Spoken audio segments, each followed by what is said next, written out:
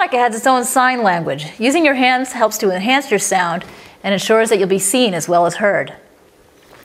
To hold the harmonica, start out by placing it in your left hand between your thumb and your index finger, and move them back towards the back of the harmonica so it won't interfere with your lips.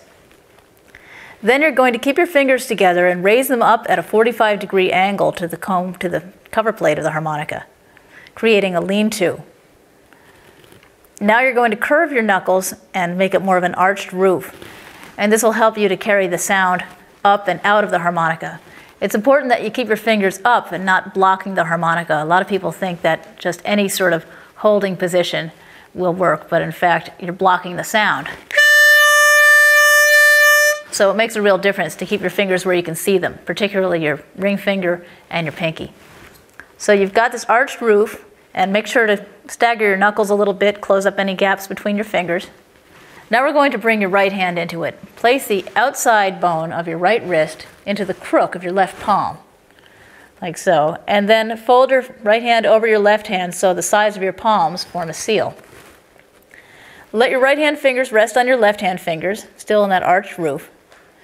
And now you have a reinforced arched roof and two perpendicular walls. So before I have to say perpendicular again, let's abandon the architectural metaphor and close it up like a clamshell. That's right, just bring your thumb in. You can take your thumb and really put it anywhere, around the back, around the front. It doesn't really matter, as long as you're closing up the major gaps. You don't have to close up everything or wrap the entire instrument in your hands. You can just cover up the back of the harmonica for the first 6 holes or so, and that's going to be the part that you're influencing most with your hand effects anyway.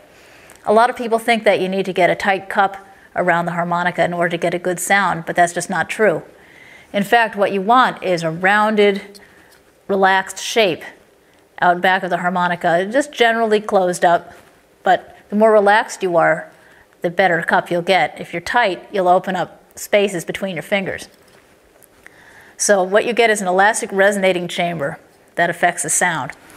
Now everything you do from this point will change the way you sound. If you open up just one finger of your right hand or 2 fingers,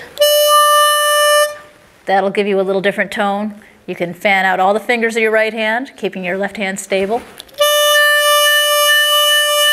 Or you can fan your entire hand like that and get that.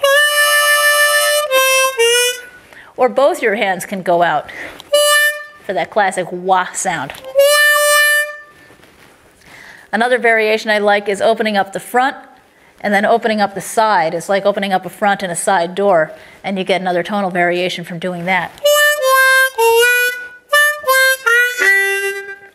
But my all-time favorite is when you keep your fingers together and your palms together and just open up your wrists on the bottom, keeping the front closed up, front of your mouth. And when you do that, you get a sound kind of like a trombone mute.